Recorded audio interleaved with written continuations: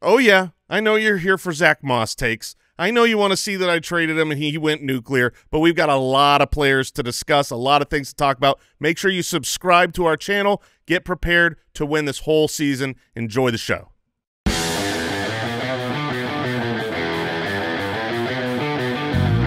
Welcome to the Fantasy Footballers Podcast with your hosts, Andy Holloway, Jason Moore, and Mike Wright.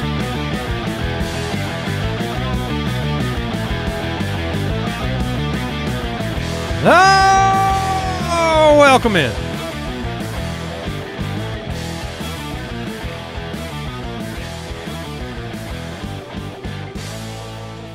Monday, September 18th, the Fantasy Footballers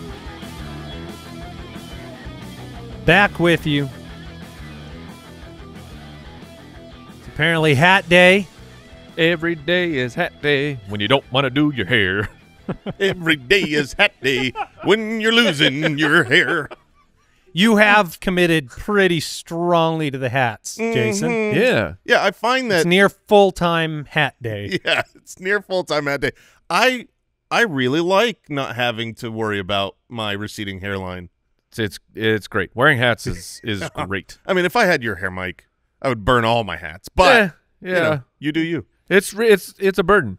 Wait, if you go to it's a burden. If you go to Deucer's Alley, oh, look at that! Oh man, so many hats. Any of us take a shower today? I mean, I did. Mike took a shower. Yeah, I did as I well. did, yeah. Mine's more of a Jason problem. Okay, all right. The Hat Bros. I didn't take a shower today. Nice. I skipped it. Yeah. Who needs showers? And you just told hundreds of thousands of people. Well, we're playing pickleball later. Okay, That's true. And I will shower after that, too. Yeah, I mean, I just didn't want a double shower. Right. Yeah, we all are. You're correct. But I showered last night. See, Yeah, that's perfectly showered fine. last night. I do not like when you do you have the morning shower and then you do some sort of activity afternoon and you go shower again, but your towel's not fully dry. Yeah. Oh, that's the worst. You got to get the other towel out. Yeah, I was going to say, you only have one towel. Mike, you stick with that towel? Yes. How often do you change your towel? You just consider that a penalty for the decision to shower twice? How often do you guys change your towel? I change my towel about once every week and a half. I change mine pretty regularly, but we have like 4 towels hanging up in our bathroom, so I'll just grab the other one. Wait, do you share towels with your wife? You have multiple shower towels up? Yeah. This man What? right here, you expect him to not have multiple shower towels? Oh, well, I'm just the way that I'm surprised he doesn't have multiple showers in his room. The way he was expressing it was like this is a normal thing. It's a totally normal thing. I got 4 shower hooks. Dude, what do you want me to not put towels on the hooks? Deucers, please, you have 1 towel per person up, right? One towel. Okay, thank goodness. Thought I was losing my mind. Well, we are in some ways. Welcome into the show. Lots to talk about. I was driving into the office this morning, and I kind of, I look at week 2 a little bit like you glance out over the proverbial battlefield and you survey the damage.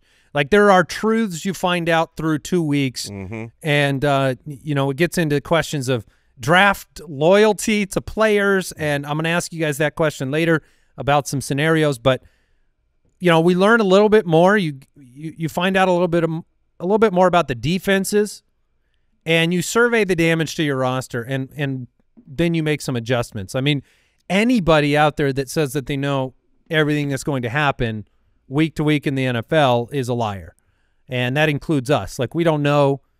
There's been a lot of surprises, and now it's our job to help you make the adjustments, make the tweaks, and propel yourself towards a Foot Clan championship, hopefully. And so that's what we're going to do. A lot of reactions, a lot of strong feelings out there this week, and we surveyed the Foot Clan for their sophisticated reactions to the weekend. Oh, are we back, baby? We're back. And we've got some good and some bad on the Monday Punday reactions. We're going to start with the good. Yes. Jason, do you want me to take the first one? No, I've got you here because I love him. Zach Boss. Zach Boss. Mike Heavens. Yes. Good. Looking good. Goody. James Cooking. Okay. Oh, was that T.D. Higgins? It sure was. Yeah, it was. That was a about- big bounce back. What about T.J. Rockinson? Yeah, I like that. And Jason, you threw in Puka Nuclear. Yeah, baby. Eat it, owl. Oh, but there was bad. Yeah, like Joshua Smelly. Or Jafart Chase? Jafart. And, wow, we'll be talking about Scam Acres. And Calvin Diddley Squat. Or Jerry Booty? Yeah. Why are we doing that? Yeah. And Damian Tears. Oh, yeah. Oh, Least Hall. What? I'm getting all the poop jokes, This boys. is the best one of the day, though. A.J. Brown pants. That one, I feel like we got to finish with the, remember the Letterman top 10? Yes. And the final Oh, one's yeah. always, it's always A.J. Brown pants. I mean, that is how have I not heard that? It is the lowest hanging, easiest fruit, and it's perfect because yeah, he had some brown pants on. Yeah. Well, they were very clean, and Rashad Penny said, "No, you will stay in your dirty pants." The Jamar Chase, A.J. Brown reactions Oh man. for the draft wide receivers, not running back camp. It's been a rough couple weeks. Jason, what were you gonna? Yeah, I wish I could give credit to whoever had the tweet. I don't remember who it was, but there was a tweet that was saying the fantasy points per game. If you go from you remember last year, Devontae Smith had a goose in week 1. Right. Didn't do anything. Mhm. If you go from week 2 on, including this year, A.J. Brown pants and Devontae Smith are averaging the exact same fantasy points per game. Yeah. That's why I whispered Smith might outscore Brown this year. Yeah. If the touchdowns don't go to A.J. Brown, I mean, Smith's going to ball out. Yeah, you saw the frustration from A.J. Brown wanting to Yes. be involved, and a couple of weeks worth of offensive struggles have not included A.J. Brown getting as many opportunities. I would not say I'm panicked. No, I think A.J. Brown's going to be great. absolutely. I mean, So go trade for him. yeah, to me, this is very similar to the DK Metcalf, Tyler Lockett situation where you have a superstar human being.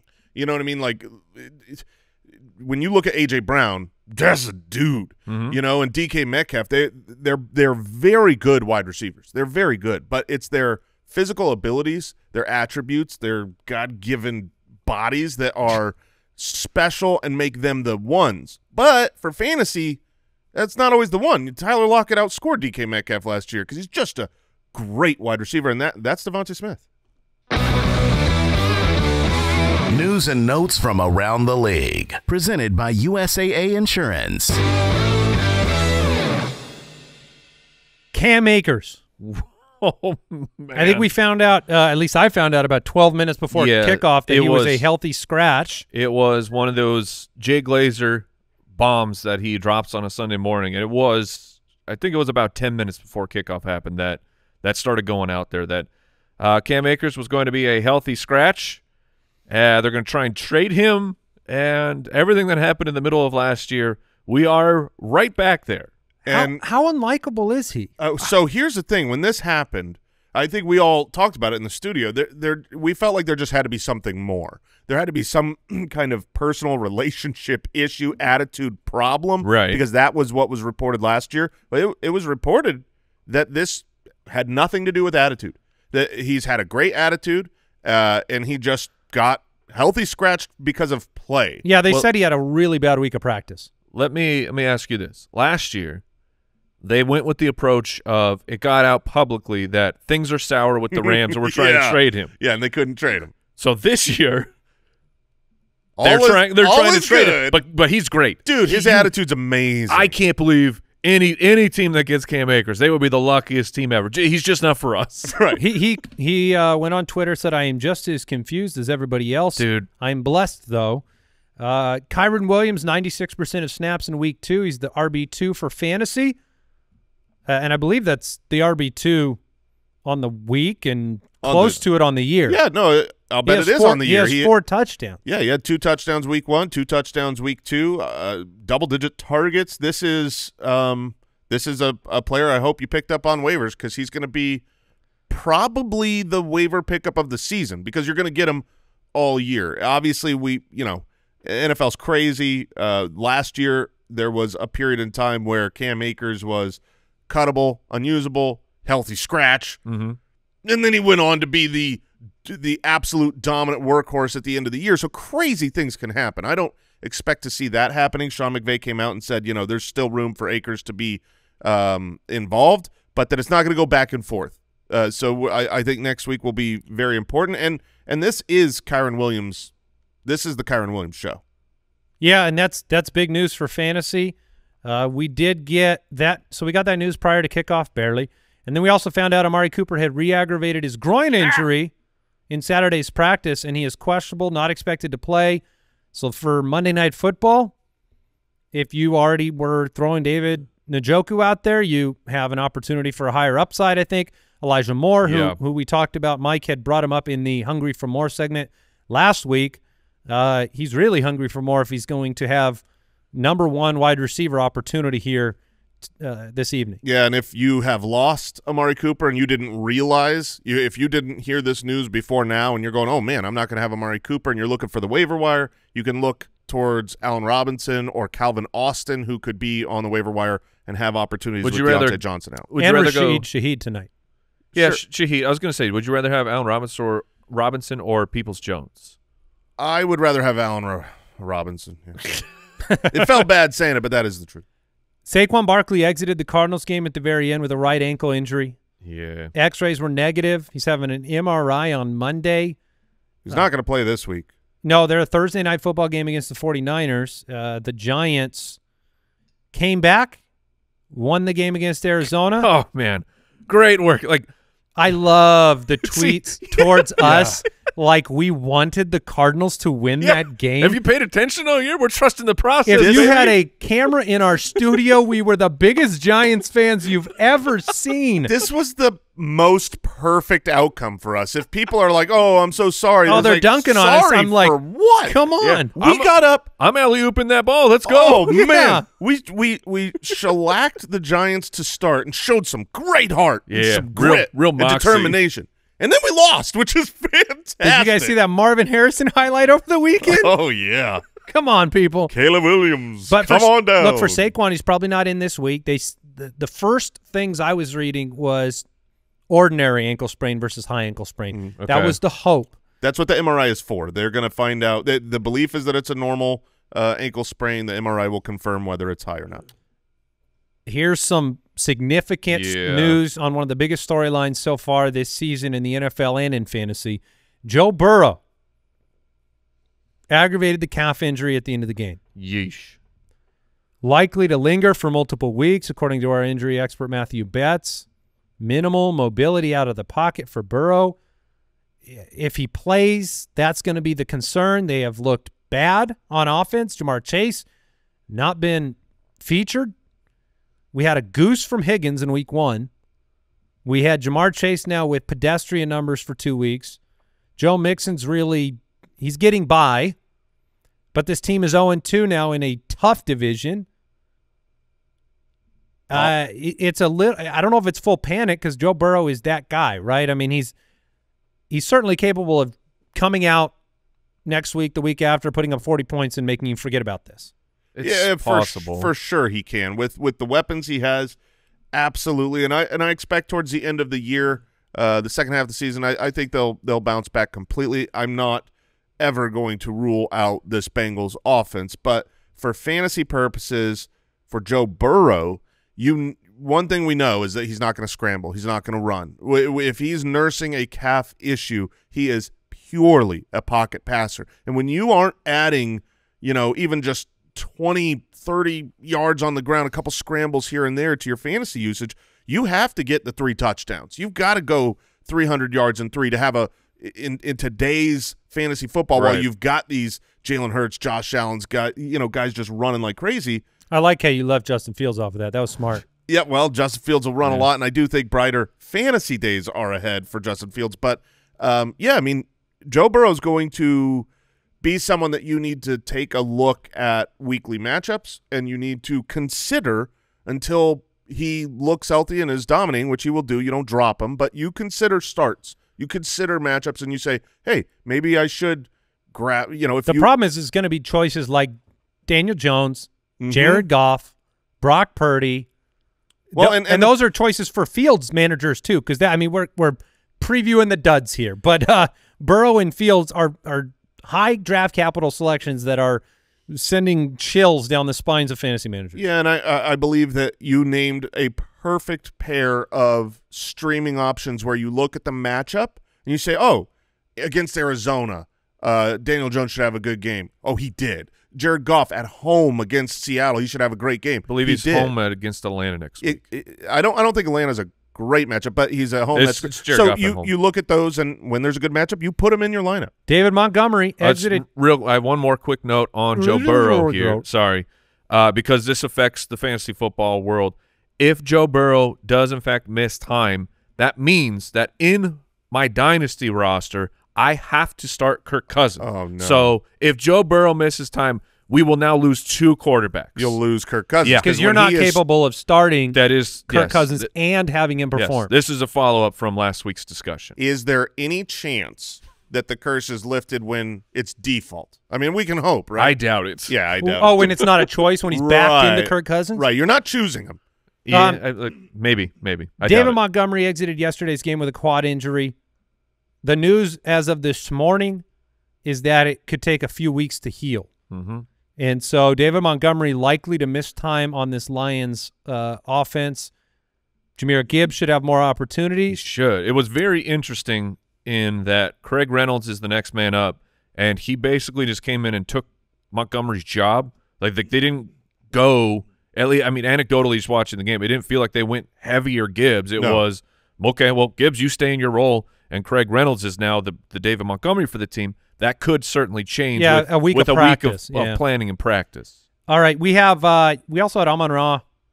St. Brown got banged up a couple times. Yeah. I think he's all right. Right foot, toe. Kept playing. He's tough. Never caught a pass after they looked at his toe and foot, though, in the third quarter. Oh, is that what happened? Yeah, at least according to Matthew Betts, unless he's a liar. Odell Beckham Jr. exited with an ankle injury. They're saying not serious. They're saying minor, but something to monitor. Darnell Mooney exited with a knee injury. They're also saying not serious, probably not relevant to fantasy players. Well, yeah. If you're wondering why Chase Claypool caught passes yesterday, that's because Darnell Mooney left the game. Did you hear he publicly apologized to his team? Oh, I did. Coaching, the players. Okay. Basically, they I'll take that. They kind of said that if he ever does what he did in week 1 ever again, they're just going to shop him. No. They will not find takers.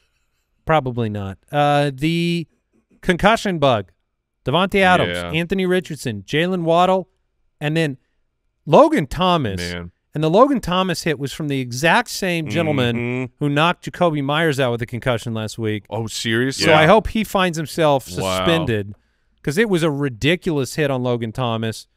And Logan Thomas managed to hold on to the football for the touchdown. There were also players that exited the game and returned. DK Metcalf with a rib injury, went to the locker room, came back. Brandon Ayuk, shoulder injury. He was hurting. Yeah, yes, he was. I can't believe he came back because he came back and re-aggravated it and then came back again. Yep. Garrett Wilson got the wind knocked out of him. Managed probably on that huge touchdown run. Yeah, he almost he could add another 1 or 2. Chase Edmonds, grade 2 MCL sprain, going to miss time. Okay. It's for the Bucs. It's another. He got more time than people would have wanted. Yeah. Like, I mean, he was kind of the second player up in front of Sean Tucker, but Rachaad White had himself a bounce back game. He really did. So that's he was over 4 a carry too. If Rachaad White does what he did last week, then he will hold on to the job. I don't think he's going to keep playing the Bears. Fair. Mike, you probably missed this, but Salvon Ahmed left with a groin injury. Sure. Did not play after the second quarter. And Raheem Mostert had himself a day. Mostert had a huge day, and Devon Achane actually got into the game. I think he had 2 opportunities of carrying a target, but that will be something to monitor because if the Miami Dolphins are like honest with themselves, you can't play Mostert like you played him this past week with everything with the way that his body has broken down year after year after year. You can't run him into the ground that way. You got to get other players involved. I still don't see a path for A-Chain to consistent fantasy relevance outside of injury to Mostert, which is always a possibility. Sure, I'm not but saying... he could play the Ahmed role in future weeks, which could, that could end up being 28 to 35% of snaps. Yes. Yeah, and the hope is that he shows something that earns himself more time. Yeah, and they were one of the highest passing teams, so he can get involved in that element as well. Any other news that we're missing? Anything breaking this morning from the Hat Club back there? Not yet. Not yet. Okay, that was today's news and notes presented by USAA Insurance. Learn more at usaa.com/insurance. Let's take a quick break, and we'll be back with the studs and duds.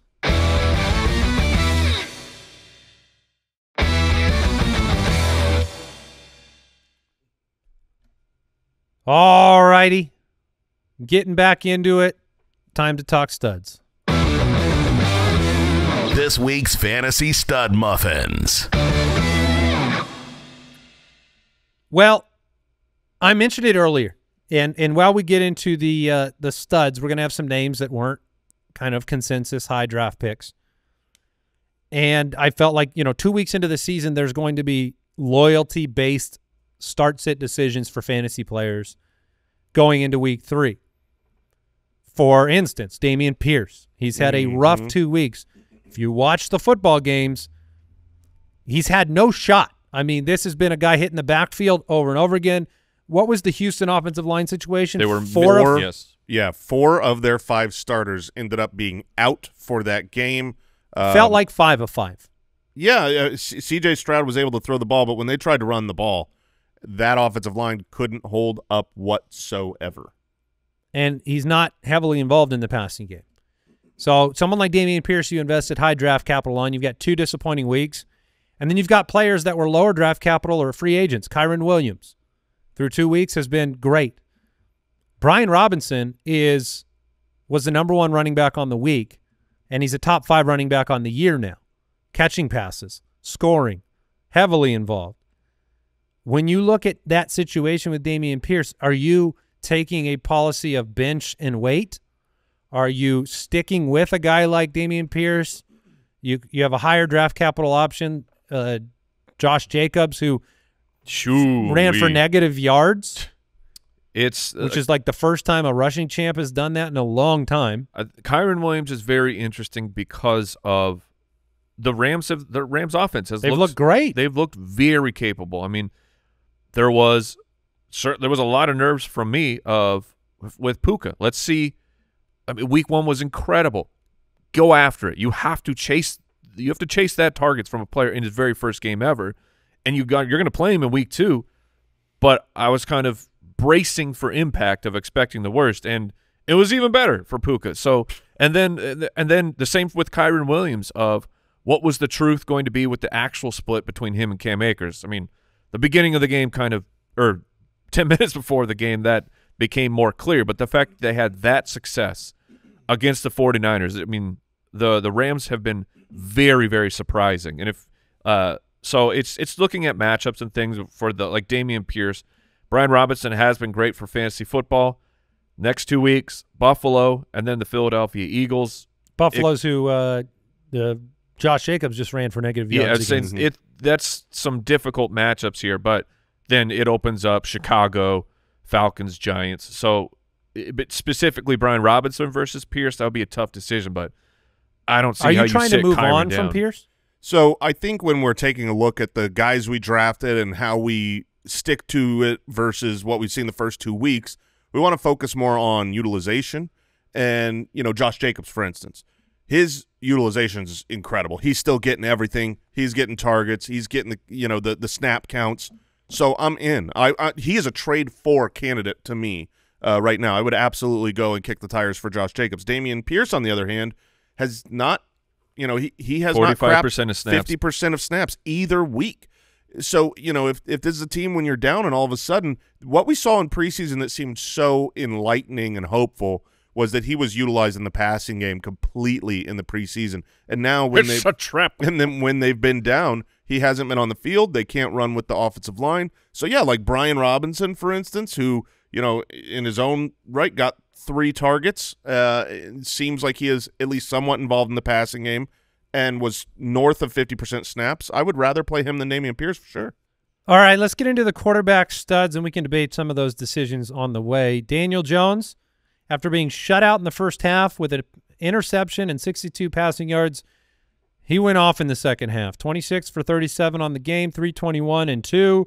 Ran for a touchdown on 59 rushing yards and 9 carries. He had a great game in the second half. Yes. Like an entire game in the second half. That was great. 259 and 2 plus 58 yards and a rushing touchdown.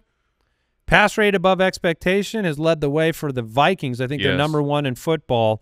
31 for 44, 364, and 4 for Kirk Cousins on Mike's bench. The number 1 quarterback in fantasy football right now. You're welcome. He is the number 1 quarterback. Absolutely. You're welcome, everybody. Wow. How many of those points have you had, Mike? Some. I played him in week 1. Did you? Okay. Yeah. Russell Wilson. The number 3 quarterback in fantasy football. No. You want to talk about a trade high. No. If people didn't watch the game, okay, which I would blame no one for not watching that game. The Manders. Can we against be the honest? Broncos. We left. Yep. We yes. We left the studio with about, what, 5 minutes left in that game, trying to get home to the families? Yeah, I listened to it on the radio or whatever, but it's like, yeah, I don't need to watch the end of this game. We already knew what was going to happen. And if you have Russell Wilson in a 2-quarterback league or something, and you can look to he was awful. He had a great game, great fantasy, 50-yard Hail Mary touchdown at the end, really pads the stats. It does. But that offense is not fixed. Russell Wilson is not good. What if I tell you that Russell Wilson will be playing at Miami and then at Chicago? I would say that is a great thing to tell someone else when you're looking to unload. All right. So you're out. I thought that the deep passes were good in this game. I'm not out in the standpoint that Russell can't have good fantasy value. I'm out in the sense that I want to capitalize on this monster game. I want to sell high on someone that might believe in you the think box he's on score. rosters? In 2 quarterback leagues, absolutely. Okay, gotcha. I mean, he's starting for me in one of my 2 quarterback leagues. Of course, that makes sense. I was imagining a redraft league. In single quarterback, you'd be selling the waiver wire. Jalen Hurts, bounce back game. Offense doesn't look great. Doesn't matter. He's going to score when you give him 1 yard and a tush push. Yep. Josh Dobbs, he had a good game. He did. Second half was rough. Josh Allen, you expected this. 31 for 37, 274 and 3. Did not run the ball very much. Didn't need to. They crushed the Raiders.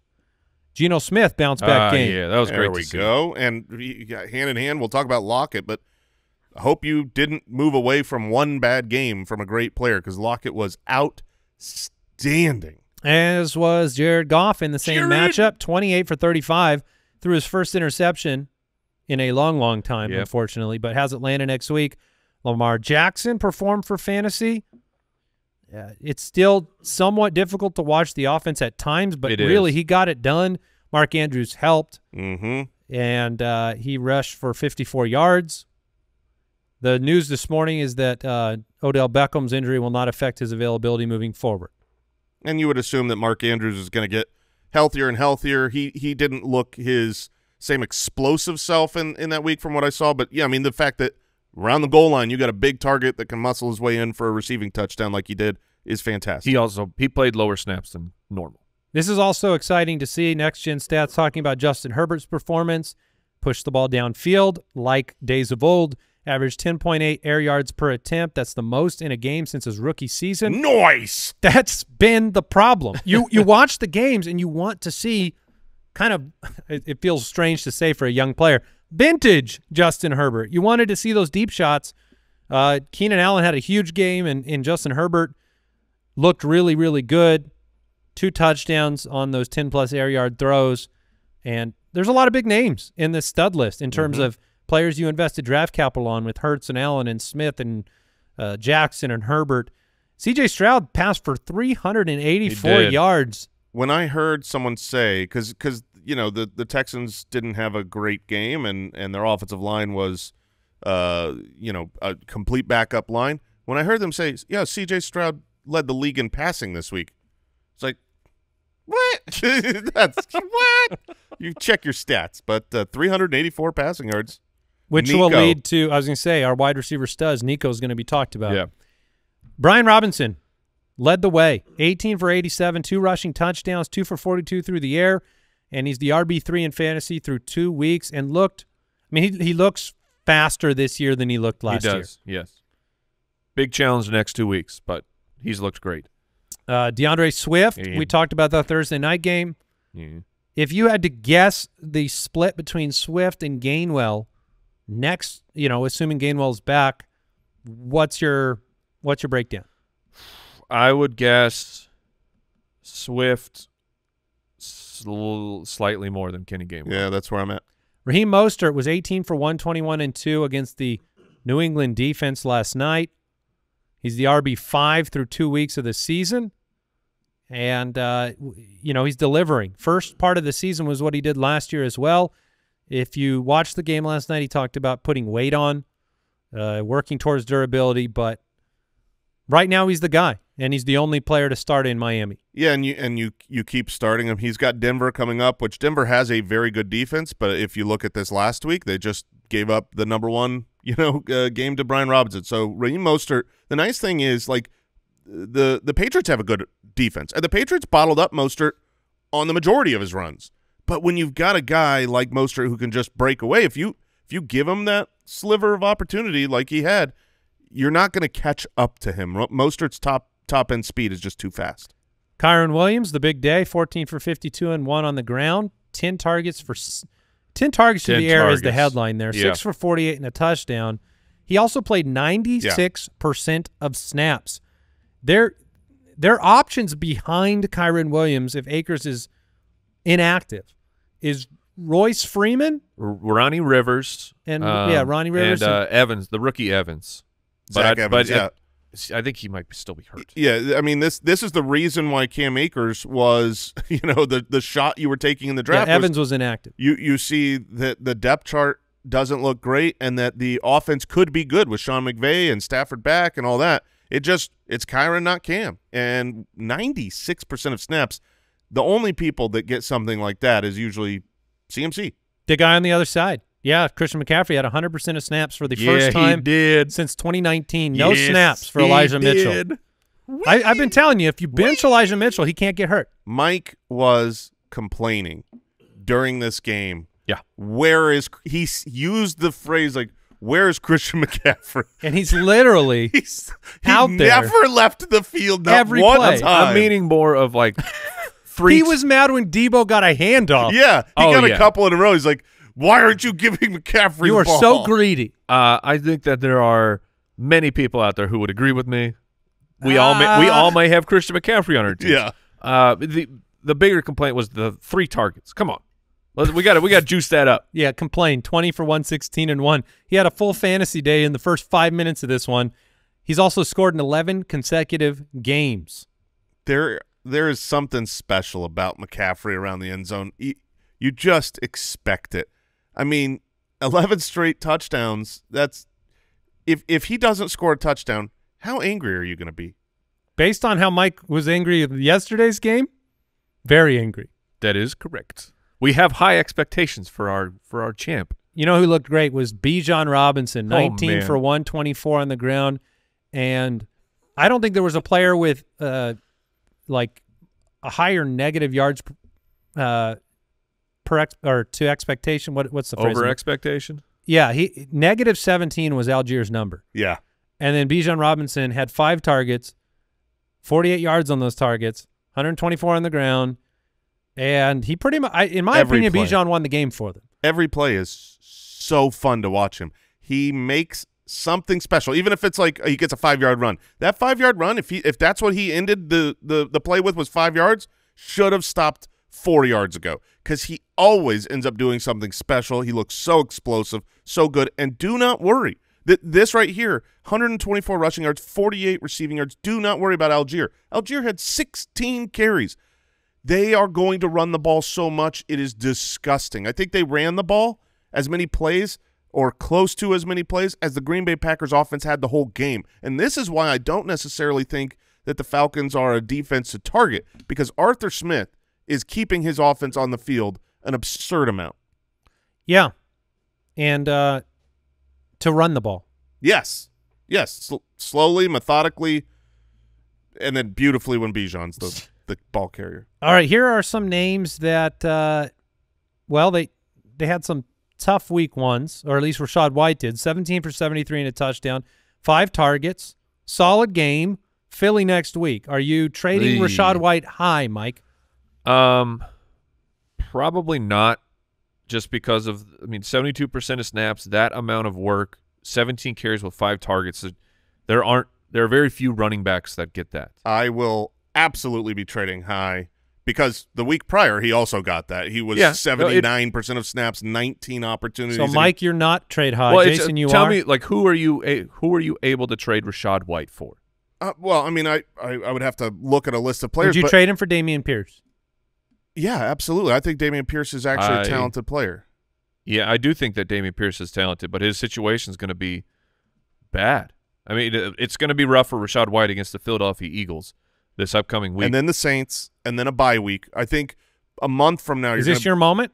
I think a month from now you're going to have said, man, I wish I traded him after his week 2 good game. Perhaps. Zach Moss played, I believe, 98% of snaps, 18 for 88 and a touchdown, 4 targets. Mike's start of the week. Zach Moss, he did what we hoped he would do. Everyone on my timeline just wants to know. They just want to know how I feel. And I feel great. I feel so great. Well, he did not turn out to be the difference between a win or a loss for you, which he very well could have. I had a nice win over Owl back there. How's that feel? How's that taste? Bringing that up. You weren't worried, but then you got shellacked. He did talk a lot of crap leading up to the weekend. I didn't talk a lot, but I did say I was not worried about your team, and I did lose. And then I went to find that post where you weren't worried, and I found it deleted. So, yeah. I'm not letting you get those receipts. Well, those are better receipts. I found your shredded documents. You did find the shredded documents. But as far as Zach Moss going forward, he's going to be the dude. He is absolutely going to receive a ton of work. It's going to be a very Rachaad White situation. Now, obviously, this last week I traded him. I'm happy he's not on my team. He's not talented, but he was good. He was a good start. He was in my DraftKings lineup. We recommended him. You know, we told people to start him. Mike, it was your start of the week. Going forward, 5 a carry. I don't think. Well, right, because it was the Houston Texans. The historically worst rush defense from last year has carried over to this year. They're giving up tons of rushing touchdowns. I don't think that is going to continue going forward as far as efficiency and good performance, but he will be a volume play, probably, I think, a flex option, very similar to Rachaad White to me going forward. Here's a player that's difficult to know what to do. James Cook was 17 for 123, 4 targets. He's going to keep getting the targets in this offense, and yet maybe it's greed, but I was really hoping for more from James Cook, and unfortunately it's played out in some ways as the fears in some of our minds have said, that like James Cook plays explosively and then he comes out inside the 15, inside the 10, and it was Latavius Murray and it was Damian Harris on those high-value touches, and yet this was a big week for James Cook, and he's certainly capable of doing this on the regular. Yeah, and I think a lot of people are going to say to themselves, well, maybe he'll get involved, maybe he'll prove himself and get the red zone opportunities, the goal line looks. That's not going to happen. It's stupid. I don't understand why you take your efficient players off the field in the red zone just for a big-bodied guy, but that's what's happening. That's what's happened from training camp on, and that will be what continues to happen. When they get around the goal line, James Cook isn't going to score touchdowns. That doesn't mean he's going to have 0. He'll score from outside of the 15 he had a couple 2 times. 10 zone, no 5 zone. Right. Yeah, when they get down on the goal line, he's not in the game, which is dumb and isn't going to change. But he's still a great this is an offense that you want a piece of, and I think he's a really good play going forward. RB11 on the week, James Cook on 50. He played exactly 59% of snaps for each week. Kenneth Walker, 2 touchdowns, wasn't efficient on the ground, but that was enough. And Derrick Henry, 25 carries for Derrick Henry. He is a trade for target to me. Oh, really? Okay, yes. because midway through the I know game, you were swapping on him, but no, I'm looking to pick him up. The snaps went up. Yeah, midway through that game, you saw like an almost even carry count between Tajay Spears. We talked week 1. Tajay Spears outsnapped him, but Tajay Spears wasn't really involved in in getting carries. He only had 3 carries. And then this last week, yesterday, it was like, oh, man, they're giving Tajay Spears work. They're handing the ball off to him. He ended up with 10 total opportunities, Tajay did. So you're not afraid of Derrick Henry losing work to Tajay? No. Nope. I think that you can have Derrick Henry be great and more balance in the snap count. Those two things can be true. I would try not to have Ryan Tannehill throw the ball with his arm very often. I think Derrick Henry is a player where I'm targeting the volume, and I think he's going to be 20+ carries. Okay. I still have fears of the game script of like it was a weird offensive output for Tennessee. I mean, we were talking how poor they were, and of course Ryan Tannehill hits the big pass play right directly after that, which I believe turned into the Henry touchdown. But like against Cleveland, is Cincinnati, are they going to be capable? Not sure, but I think that it's going to be hot and cold with Derrick Henry. It's not going to be every single week you're really happy like we're used to. Connor and Pollard, big games. At the wide receiver position, Keenan Allen, 8 for 111 and 2. Oh, baby. The benefactor of no Austin Eckler was not Joshua Kelly. It was Keenan Allen. Joshua Smelly. Yeah. Which is like Joshua Kelly was on the field a ton. He was the guy running routes. He got, I think, 1 target. Mike Evans, 8 targets, 6 catches, Dude. 171 yards. Going beast mode. And 1 touchdown. Yeah, and a loss. Oh, Mike Evans. I thought we were talking Mike Williams. I'm still on Keenan Allen and the Chargers and the fact that they lost this game to the Tennessee Titans. It's unbelievable. I would apologize to the Chargers fans, but there aren't any. Mike Evans, 171 receiving yards. Bucks 2-0, baby. Baker looks great. I enjoyed watching him play football. Could you imagine if the touchdown that he dropped last week? I mean, Mike Evans has absolutely dominated. Great call, Andy. I was a little skeptical. Through 2 weeks, Mike Evans has 237 receiving yards. That's 4th behind Justin Jefferson, Puka Nacua, and Tyreek Hill. And he plays the Eagles this coming week, which the Eagles secondary is super banged up, and they've been exploited by Mac Jones and Minnesota. Kirk. So don't be afraid of Philly right now. Puka Nacua had 20 targets. Unbelievable. Oh, yes, against baby. the 49ers. He went 15 for 147. He has the most wide receiver targets through 2 games in a start to a career ever. He was targeted on 40% of his routes. He seems to be teleporting to open spots on the field. Nothing he does appears anything more than reliable. Like, I watched him play, and that's not to take anything away from him, but everything he does seems so, like, routine. Like, he runs the route. He's open. He catches it. He runs the route. He's open. This is not Tyreek Hill flashing down the field. This is just all reliable Puka. It reminds me of 2 great players, Cooper Kupp, Travis Kelce, where it's like, I just don't understand. Yeah. But they're not – it's just they're always wide open, and everyone knows. Like, you know where the ball's going. Why can't defense guard these guys? It's because they're just smart football players that know how to get open. They don't measure that at the combine. We talked about these yesterday in the studio. This is what made Wes Welker a great football player. It's what made Julian Edelman a great football player.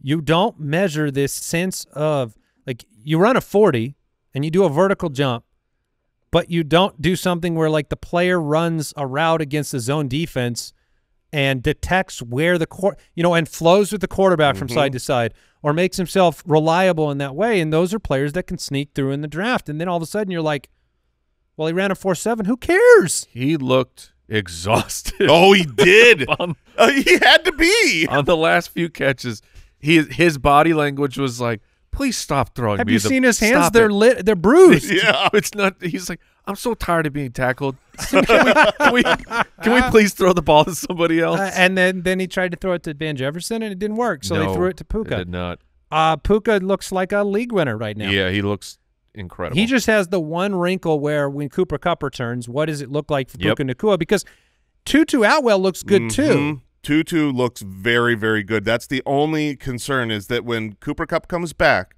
who is going to be the wide receiver 2? Who's going to be in the Robert Woods role? And to me, I think it's going to be Puka. Puka has the body for it. He looks very similar to Robert Woods. Is another one of those players. It's just such a good route runner and knows where to go.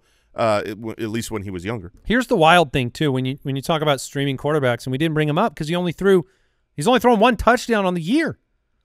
But Matthew Stafford's over 60% completion, over 300 yards a game. So against the 49ers, he put up 300 yards. Yeah. When you bring Cooper Kupp back and you have Puka Nacua and you have Tutu Atwell and you have Kyron Williams in the passing game and Higbee and Van Jefferson. And the offensive line seems to be protecting. Oh, my gosh, they are. He's barely been sacked. So big surprise there.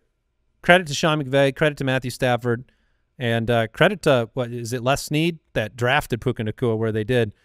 Nico Collins, 7 for 146. It's not just Nico. I mean, Nico had an amazing game, 7 for 146 with the tutty. But Tank Dell with Noah Brown being inactive for the game, like Tank Dell was, I think he was like in terms of snaps was the #1 wide receiver. He played on 79% of the snaps. He saw 10 targets, got 7 catches for 72 and the score. Tank Dell, dude, and he was a round 3 draft pick. I think that we need to pay attention that Tank Dell might be a real thing too, considering the game script that's going to be going on here for the Houston Texans. Like they couldn't run the ball, and then their defense lets points happen, so C.J. Stroud and company have to throw a bunch. What's crazy is, so he didn't play the most wide receiver snaps. That actually was Robert Woods. Was it Woods? Okay. Up at 86%. Who had a good week last week. He had 9 targets, 6 for 74. And honestly, he stepped out of bounds on a play where he was running down the sideline for a bomb touchdown. Yeah, so I think Nico's leading the way there because he's the one that's got the highest probability of scoring. But all 3 of those guys have had relevant weeks, and Nico helped my fantasy faceoff roster tremendously. Yeah, he was a great play. T. Higgins, Jason's start of the week, 2 touchdowns, 8 for 89, bounce back performance on 12 targets. If for some reason Joe Burrow's not out there, Higgins and Chase are going to be depressing discussions in terms of starting them next week against the Rams, which I'm sure people will do. But it's going to fall into that Garrett Wilson category where they were making the start-sit decision with Garrett Wilson this past week, who managed to have the big play, but that's a tough one when you don't have confidence in the quarterback. Lockett, Devontae Smith, Josh Reynolds, CeeDee Lamb. Yeah, huge weeks for all of them. What do you do with Josh Reynolds? Because I imagine he's still on people's waiver wires right now. We're talking Detroit Lions wide receiver. Week 1, it wasn't a huge fantasy DFS. day, but it was 4 for 80. This past week was 5 for 66, 2 touchdowns. You have Amon-Ra St. Brown, who might be a little bit banged up. I mean, is Josh Reynolds does he have flex appeal until the Jameson Williams suspension is up? Yeah, I mean, if flex, I think is right. He's a player you can throw in there and in the right matchup. We know when they're home against a winnable matchup that there's going to be, what do the Lions usually put up in those kind of good matchups? Near 30 points. Yeah. So yeah, if you've got a 30-point game, I'm fine with Reynolds in there, but he's not more than just a spot flex. Do you believe in Marvin Mims after he had 5 total routes, and yet on the 5 routes, 2 for 113 and a touchdown? This he's a great this player, but so upsetting. Is this fool's gold? People competing for Mims on the free agent market this week? So, I mean, this is just – it's very simple. You need to be aware that he was not on the field a lot. He was not getting a ton of targets. But on the flip side, he is a rookie. Targets per route run, baby. He is a rookie who is absolutely outstanding. Like, this is the reason, we kind of I talked him up. I had him, dropped him, unfortunately, after week 1. And then he goes ham on 2 receptions. But I think you can pick him up and hope he gets more snaps going forward. But you can't pick him up and start him, I don't think, reliably. You can't start a guy who just had, 5 total routes in the game. If your team is looking solid, like you're really confident in your starters and you have some depth, Marvin Mims is a good stash player. Here's a fun stat. Deebo Samuel averages 1.27 fantasy points per rush attempt in his career, where CMC is at 0.68, Chubb is 0.75. He was involved in the running game, 5 for 38 and a touchdown, 6 for 63 through the air. That was a They missed him on 2 deep bombs that he could have produced, so that was nice to see. Gabe Davis, bounce-back game, 6 for 92 and a touchdown. Gabe the babe. And Christian Kirk. Well, okay. 14 targets, 11 for 110. Thank you, Jackson. But what is happening here? A great game, 11 for 110. Zay Jones. He was the only good performance on the entire roster. ETN, Lawrence, they're all duds. Zay Jones did miss some time in the second quarter. He came back. It's hard to know if that injury that he sustained in the second was affecting him throughout the second half. And this was a wild game for the passing offense. There was at least 3, if I'm remembering it correctly. There was at least 3 1-foot end zone catches, and that did not turn into 2 passing touchdowns for Trevor Lawrence. But so if you're looking at Lawrence upset with the box score, I get it. You want your guy to come through, but he was just a fraction away from a monster game. Yeah, there should have been 3 touchdowns, and it applies to the other players too. Zay Jones had one where they called it a touchdown, I think, at first. Calvin Ridley should have had a touchdown. They were just itty close. So don't go away from the Jags. Tight end performances this week: Hawkinson, Henry, Mark Andrews, and Travis Kelce. And then you saw a nice week from Darren Waller. Yes. So some of the big names performing for you this week. Hunter Henry looked good. Mike started the week, and then like I said, Hawkinson the 2 touchdowns. So let's talk about some of those disappointments. Pooped in his big boy pants. Well, you just talked about him. Trevor Lawrence, very disappointing. Just completed about 50% of his passes, and 216, no touchdowns. It was the only game, I think, that didn't hit the over. It was putrid. Maybe there was 2, but yeah, the over bounced back in a huge way. Tua, he had 15 fantasy points in the first half. He had 14 for the game. So the second half, it was a lot of Raheem Mostert. It was a lot of preserving a lead, and they did a good job of basically containing big plays down the field, at least to Tyreek. 21 for 30, 241 and 1. It was tough because this matchup didn't look juicy for Tua. You also dealt with Jalen Waddle in and out of the lineup. Like if Tua doesn't have both of those guys, it's a problem. Yeah, and he might not have Waddle next week. We need to pay attention to that. And in an effort to maybe start a new tradition here, I'm going to give each of you a panic alarm. Okay. And you can have one per week in the duds. And here's mine, Justin Fields. Yeah. Justin Fields was absolutely. He did it again. We're back into the chicken heater. Justin Fields was impossible to watch play football. It was so frustrating to watch him sit in the pocket, staring at receivers, having plenty of time for protection of, dude, somebody. Unload the ball. Someone has to be Throw open. Throw the football. I think the first drive, it was like, hey, we need to get DJ Moore involved. Yep. He snaps the ball, throws it to DJ Moore. I think he threw it to him 3 times on that drive. 2 big plays. DJ Moore had a good day. Has a rushing touchdown, and you think, oh, we're back, baby. And then apparently just forgot how to – he holds onto the ball in disgusting fashion. Yeah. Yeah, it's impossible to watch. The depression among Bears fans, I have heard it. I understand it. And I know that Matthew Betts said, I think on the DFS show, like, he's not sure this is going to be your quarterback next year. And I'm not sure he's going to be – yeah, for the Bears. Yeah. Well, I mean, Justin Fields, if you – 2 design runs on the season, it was just really, really hard to watch. And if you don't – we hoped he'd make the Jalen Hurts ascension as a quarterback. You give him an elite weapon in DJ Moore, but what we should have known is that the curse of DJ Moore is stronger than the potential of Justin Fields. Yeah, I would agree with that. And here's the thing.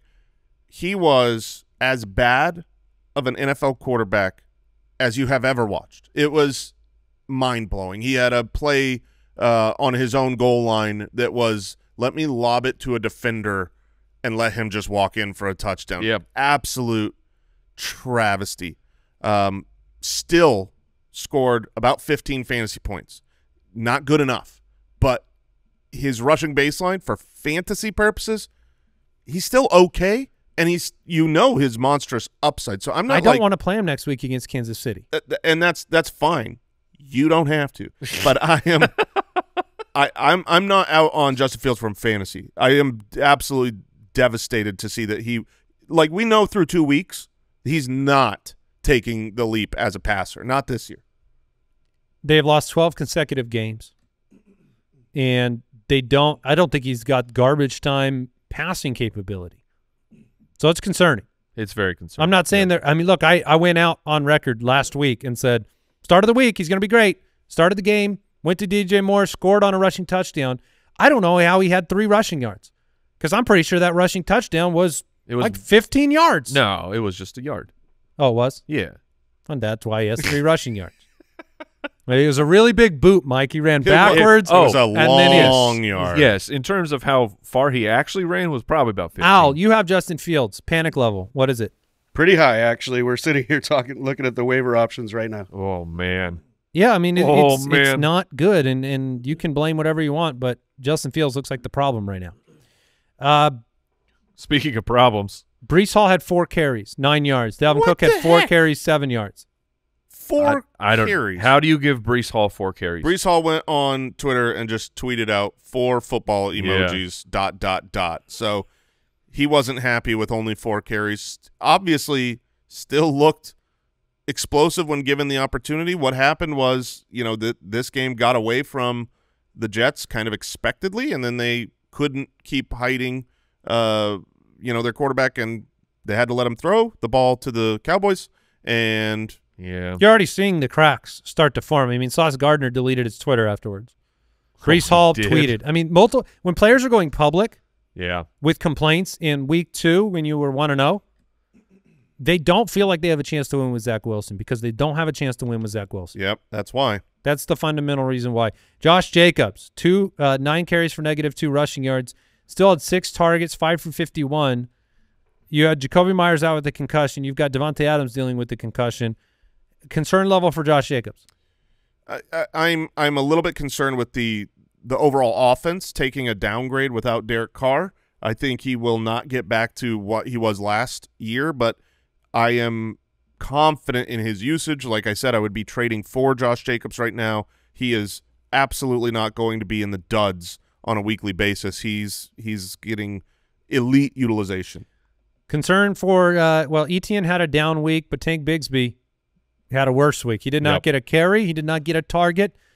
But it was actually about the same utilization as the week prior, about the same snaps, about the same snap percentage, and he didn't get many carries the week prior either. It was just around the goal line. He got a touchdown last week that kind of saved him. He is a wait and see behind Travis Etienne right now, but the coaching staff did say that they were going to bring Tank Bigsby along a little bit slower to start the season. This would be slow. I would say 0 opportunities is pretty slow. Next week against Houston will be very interesting. Obviously, Travis Etienne will be a must start, but you could see Tank Bigsby, if they get up to a big lead, you could see him actually start getting involved next week. Let me blow your mind. I thought something happened to Etienne injury-wise in the game. I heard that, but I couldn't. I can't find anything about it right now, but I remember something going on that he got shook. Maybe he just went out and came back in.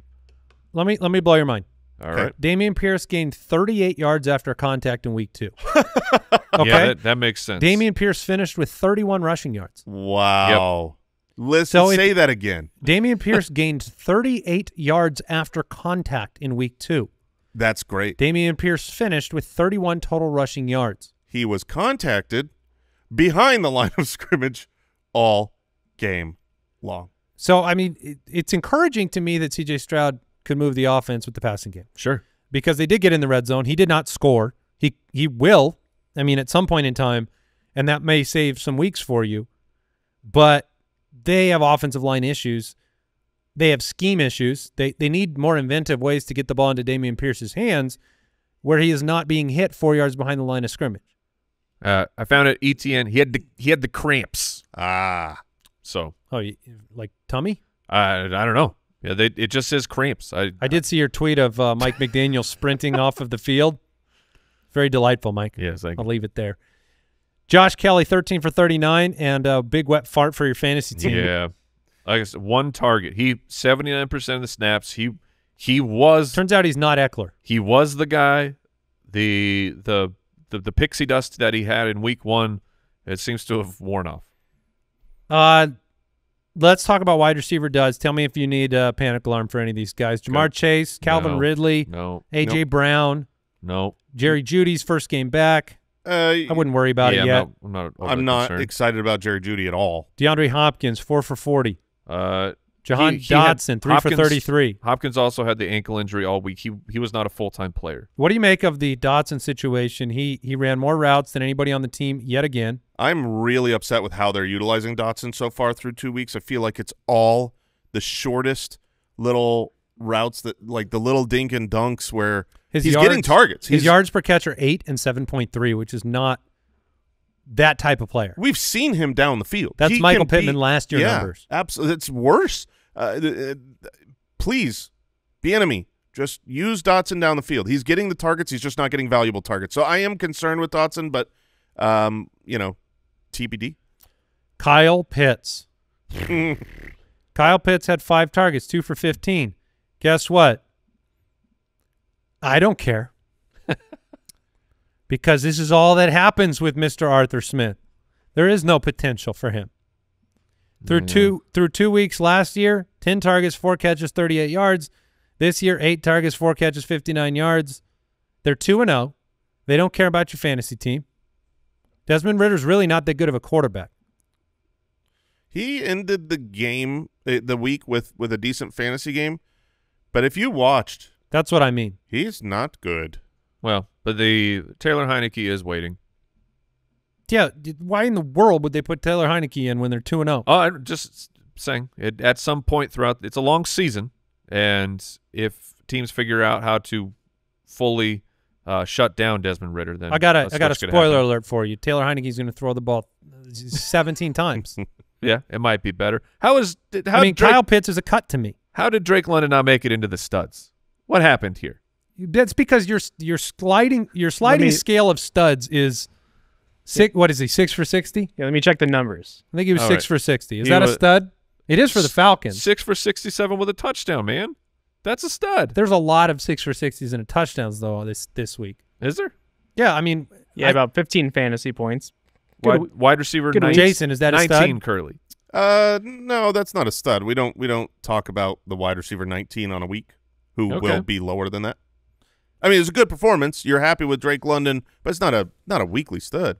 So I'm not sitting here to just dunk on the Kyle Pitts situation. I want to know your actual fantasy opinion. Oh, Kyle Pitts, I would be moving along. Yeah, Kyle Pitts should be hitting waivers. Dallas Goedert through 2 weeks has been a huge disappointment. We got a new offense there. Are you concerned about Goedert moving forward? I'm not super concerned because I still believe in the offense. Obviously, Dallas Goedert is talented. We've seen him for a long time. They made an effort to get him involved. 7 targets, somehow ended up with only 22 yards. It was kind of like what we just said with Dotson. Everything was like a screen to him. I'm not very concerned. Kittle, Higbee, and Schultz. Yeah. Higbee is not relevant. Higbee is absolutely someone that I like. That would be, if he's worthy of a red alert, that would be mine, just because I thought he was going to be someone that was a PPR machine this season. Yeah. Puka has made him irrelevant. Yeah, when you get 20 targets to one player, it's tough. Dalton Schultz, we don't even need to put him on this list anymore. You need to have big pants.